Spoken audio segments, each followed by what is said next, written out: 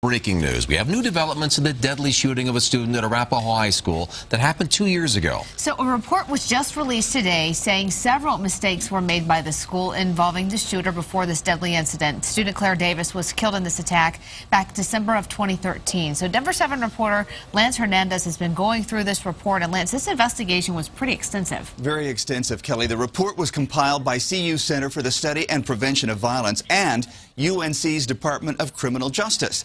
It revealed three major failures within Arapahoe High School and Littleton Public Schools in the months and years leading up to the shooting. A failure of information sharing, failure of threat assessment, and failure of systems thinking. Claire Davis was shot and killed by Karl Pierson on December 13, 2013. Pierson then killed himself.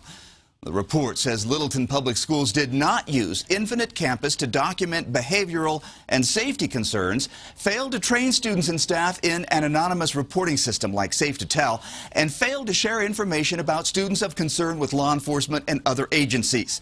The report says LPS failed to validate its threat assessment tool and process and didn't have staff-wide training on the threat assessment or adequate follow-up and safety planning.